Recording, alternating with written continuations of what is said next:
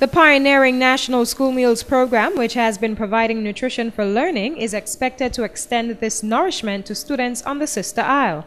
Minister of Education, the Honorable Michael Brown, says the manager of the National School Meals Program is working along with the Barbuda Council to ensure this materializes after it was promised for many years. As you know, in education, we will run it and we'll manage it, but we have no resources to be able to build it.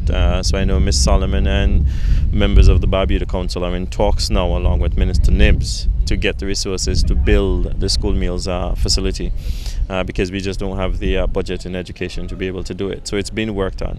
The Education Minister adds that once the arrangement can be worked out, the project should get started. The administration of the National School Meals Program has also conducted assessments at the Holy Trinity Primary School in identifying a spot on the school's compound for the facility to be erected. The National School Meals Program presently provides hot, nutritious meals to students and teachers across Antigua on a daily basis.